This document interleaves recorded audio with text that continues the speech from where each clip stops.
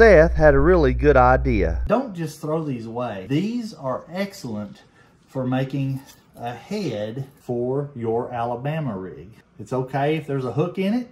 There's a spinner blade on this one. This was a topwater lure. Let me walk you through this. Just like this one, we're gonna have 4 legs and 1 center shaft. We're gonna have to cut 4 of these 9 inches long, and we're gonna cut one of them 14 inches long. Put them all together. These zip ties are just to hold our work together while we're working on it. Take some blue tape, cover up the paint and your lure a little bit. Okay, how much JB welder we're gonna need? Take a little bit, cram it down in there. Take the wires that you have. This is ready to go. Bend it out like this. Bend this one out. You have your umbrella rig. That is my umbrella rig for stripes. I repurposed an old topwater lure that we threw on the rock and we broke it. Please like and subscribe, and for all the details, click the video link below.